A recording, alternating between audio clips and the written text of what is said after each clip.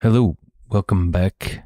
Today I wanted to talk about this confusion that I hear a lot in terms of certain habits, especially when it concerns plants and therefore addictions with certain substances, and really discuss the appropriate shamanic perspective that brings in some aspect of logic and the scientific thinking. Therefore, our whole pharmaceutical companies and health system is based on plant knowledge, which goes back thousands and thousands of years, as long as the humans have existed, basically. And this plant interaction with humans is really important, even though the pharmaceutical industry has basically patented the process of extracting the compounds within the plants, which actually makes it not as effective. Also, it doesn't basically have the whole entourage effect and the whole frequency of the medicine, and in some cases makes it even toxic, where because it doesn't have the entourage effects, just the compound is actually toxic for our bodies. But that's a whole entire other podcast. In this edition, we're going to talk about addictions and what they are, and the addictions to substances and the actual use of it. I heard Sadhguru say something about a question about smoking tobacco and how the person was addicted to it and was asking Sadhguru. And Sadhguru just kind of let the person talk. And so the person said, it's a bad habit. And he said, no, it's not a bad habit or good habit. It's just a stupid one, because it doesn't basically elevate your performance. It hinders your performance. And therefore, why would you want to be hindered?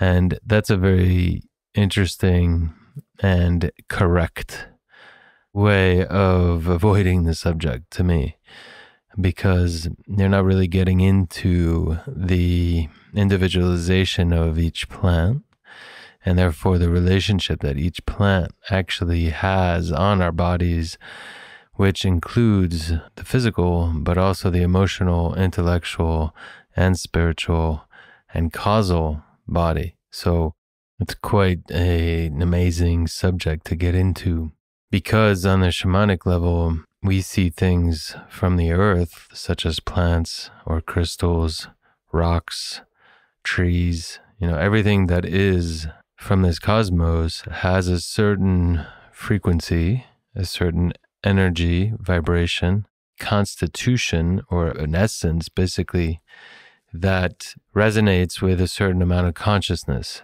And I know it's very hard for some very logical minded and educated people to understand that there's a spirit, in a way, in some of these inanimate objects that we kind of take for granted. But actually, there is a spirit in all things. This is old indigenous, common knowledge in a way. And it's part of our ancestry. It's part of how the world works. And this physical plane actually, and our body are the same. We're one. We're not separate. So we need things from this plane. And mostly at the essence, we're looking for metals to nourish us and give us consistency, like our body. And yet we can't digest metals in this organic form of higher consciousness, this star-like form that makes us conscious beings with a certain elevation. And today, the human being is bridging this nine-centered consciousness being, which we're still calling the human, even though as we're playing with frequencies and raising the earth's frequencies by playing with the frequencies, which is all part of the program of how this organic earth actually is also lifting its frequencies, and therefore all species that need to basically raise their frequencies are coming in, coordinates, into harmony, into interaction that creates harmony. And so when you see the plants, the shamanic plants like psilocybin, marijuana, tobacco, sage, ayahuasca, San Pedro or Huachuma have basically bloomed in the last, let's say, 20 years, since the beginning of 2000, after the chip and the bug of 2000 went away and the end of the world didn't end. Just like the shamanic 2012 didn't finish the world is continuing. And there's several thousand years of evolution to bring this human form to another level. And so to bring this human form to another level, there's many things that are happening. There's a genetic, mutation that's actually happening, which I keep referring to as the birthing through maybe over 100 years of kids that we took as being sick or demented or something to be fixed.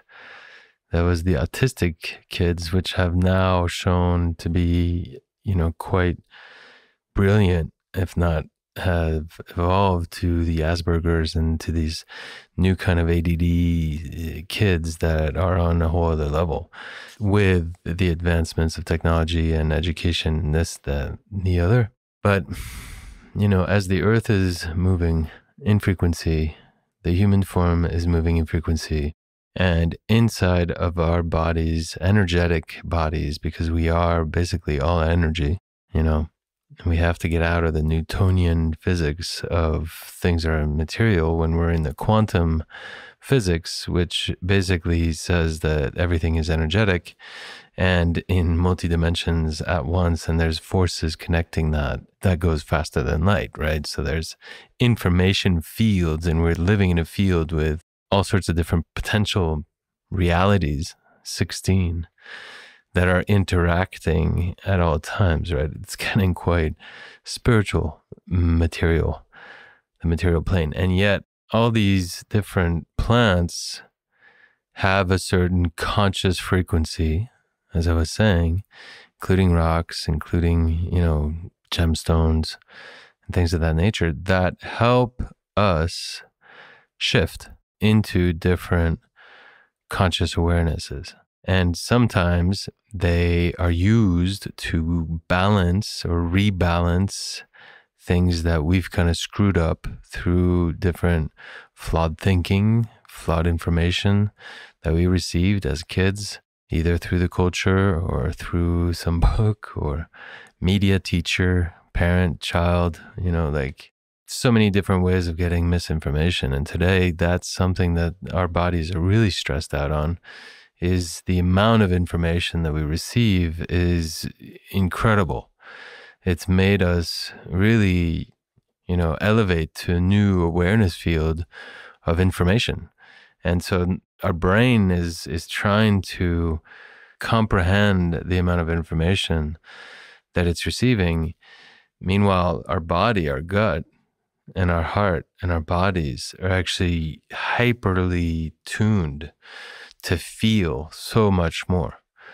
And, there's this incredible receptive field that we're not really educated in connecting to, which is actually where our consciousness becomes much more aware to this quantum level, to this quantum field and electromagnetic field that is what we're plugged into, that is what makes us one with everything and connected to all things and interconnected. And therefore, back to the plants, when you have an addiction to a plant, it's because there's an exchange of energy that's going on that's beneficial. And in a way, if a plant is a spirit and it is a consciousness, it has helped you along your path of evolving into what you are now. And that needs to be acknowledged. And there's got to be a celebration. There's got to be a certain understanding. There's got to be a conscious awareness and an energetic counterpart that needs to be dealt with in order to liberate yourself from that habit, which is a habit because of a certain need, which the plant, played like a crutch or as a doorway to some of these plants, to new awareness fields, because some of these plants can get us to higher states of consciousness. So unlike what Sadhguru was saying, that they only bring us down in awareness fields and consciousness, I disagree. I think there are certain plants that develop certain chemicals that we have, and then somehow our body closes down to, that reawakens that connection to bring us to heightened states of awareness, to help us and remind us of the divine and how incredibly deep and profound it is. And even we call them plant teachers because they teach us. They really teach us things about our own subconscious, about our own interpersonal life that a guru cannot, right? And in understanding that consciousness of a plant that's also trying to survive, and therefore communicating and making itself relevant to the human, so that the human starts paying attention to it and cultivating it and taking, interest in it, which it starts becoming a ritualized, habitualized, use. Therefore it's farmed and it's changed and it's evolved and it's played with, is the whole thing about nature. It's the interdependent dance of creating certain value of information, and connection to bring us into that awareness field of this quantum field, of this massive electromagnetic field of frequencies that we live in and that we partake in vibrating. I always see this image of like whales that are like floating in the ocean, this incredible, beautiful being that just vibrates and sings to bring harmony, literally, into the waters, and to rebring a certain awareness field with these frequencies. That's basically what we're here to do, right? And that's what we're doing. So besides our need of air, first, water, second, food, third, love of ourselves, fourth, and then our creative force that usually will attract, the social, the group to us in a positive way, where we're actually functioning from that. And then we have our excretion, which if we can like somehow beautify as we deal with this duality of bringing light into the darkness, therefore lifting matter through energy, right? Through this pumping heart that is making us alive, which trees have, which plants have, which rocks have, this pulse of life, which when you're an inanimate object, right, and you have this one vital center, you're still connected to that pulse of life. And so as you get more complex, like as a plant, and then as insects, and as you go up the chain, we're actually bringing metals, because like the rocks and the crystallization is through metals, which basically creates minerals from the air and the earth and the waters that interact with the metals, that creates these minerals that goes up and gets taken by the plants, which is what defines the plant's consciousness and conscious perception of this reality, basically. And they start in a collective way evolving to carrying certain base frequencies that we're all connected to. And so when you use different plants, there's a reason, and understanding that reason is very important in order to actually quit a plant. Whether it's bread and wheat, whether it's tobacco, whether it's opiates, the poppy seeds and all of that, they're all plants. All the medicines are plants, and the poison or the healing component is really based on dose and usage. And to understand the usage, you got to understand the conscious piece that's basically being held by the plant. And when you understand that relationship and how it works within your subconscious archetypes, how it works within your genetic code, how it works within your history of cultural epigenetics that have brought upon your being right now, right? Then you can start honoring those relationships before just quitting them and putting a moral judgment of they're toxic or negative. What's really negative is the judgment we put on these relationships, and especially other people that put other judgments on other people and their relationships to these plants. That's a catastrophe, because that's actually also a frequency that's being sent out, this mental energy of judgment, which is very twisted, right? And yet we do, because we are meant to judge which frequencies we need at each moment, meaning like how to gather plants, fruits, roots, our minerals, our metals, which animals to go hunt where, when, and how to cultivate that into food so that we can dance, sing, and make love, be in love, express our love. So I think it's a little bit more complicated than just saying it's a stupid thing to smoke tobacco, for example, when actually it's a plant that's really helped us, come into certain initiations of psychic awareness, communication with other plants, and that has helped a lot of people deal with grief and sadness. I mean, the lungs is very much all about that. And when you see where tobacco was used, it was also very often in war, because it helped relieve some of that grief. So if we could understand the grieving that's been going on the planet because of this use of tobacco, which is probably one of the plants that we've used tremendously. We have an incredible connection on a human level to the consciousness of this plant, just like cannabis, right? And others, it's just incredible what we build our houses with. For example, these trees, oak, and really realizing what that is all about, self-sustenance, right? And having a certain rigid patriarchal kind of structure and strength. And yet there is a certain, clan of oaks usually.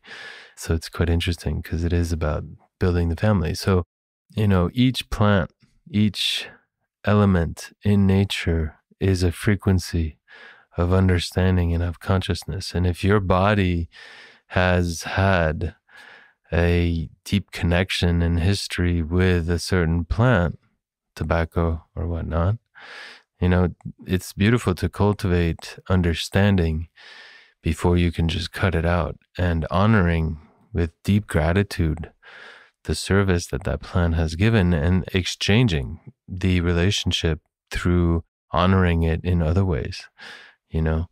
If you have an altar or a little prayer place, having a little bit of tobacco as your sacred plant might be a way that you can quit without tobacco, as you might want to do a private ceremony of thanking, and asking the tobacco to cut this relationship, and then review your relationship. What has it brought you?